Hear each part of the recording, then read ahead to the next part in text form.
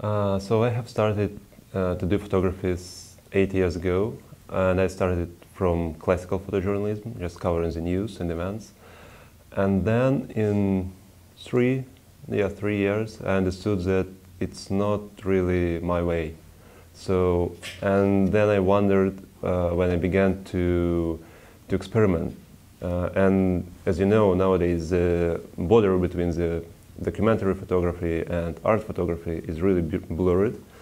And that is why I think that it's a huge field for experiments.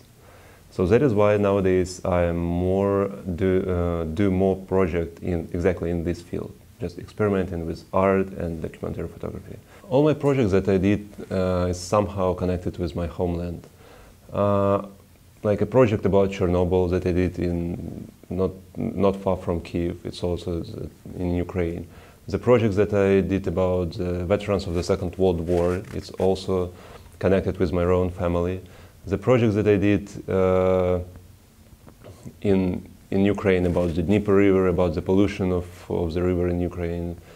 It seems to me, also one project that I did when I came back to my own hometown, where I grew up, and saw a transformation, what has happened during the last 12 years.